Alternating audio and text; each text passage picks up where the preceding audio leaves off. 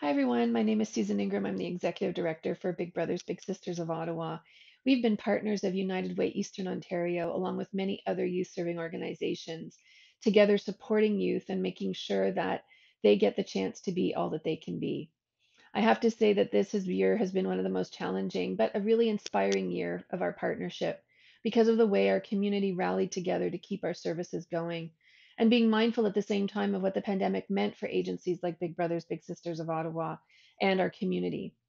In March, United Way and its partners formed the Community Response Table, of which, including Big Brothers Big Sisters of Ottawa, we were over 70 agencies.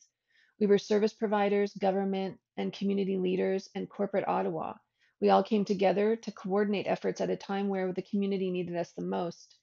This table was inspiring, it was innovative, and we supported each other in the community through a very tough couple of months.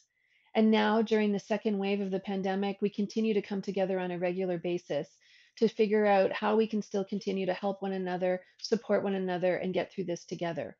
And this was thanks to United Way. So at the beginning of the pandemic, while Big Brothers Big Sisters of Ottawa, we continued to provide our mentoring programs.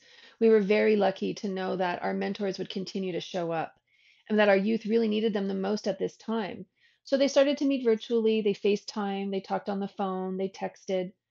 But what we didn't know and what the uncertainty was around was how we were going to continue to fundraise and find those necessary resources to keep those relationships going, and how we were going to provide all the additional support that we were being asked for by our families, our volunteers, and our youth. The United Way really helped to enable this by connecting us with others in the community and to help us find innovative ways to continue our work together, and to those additional supports like food and childcare, mental health supports, and computers that our youth and our families needed so desperately.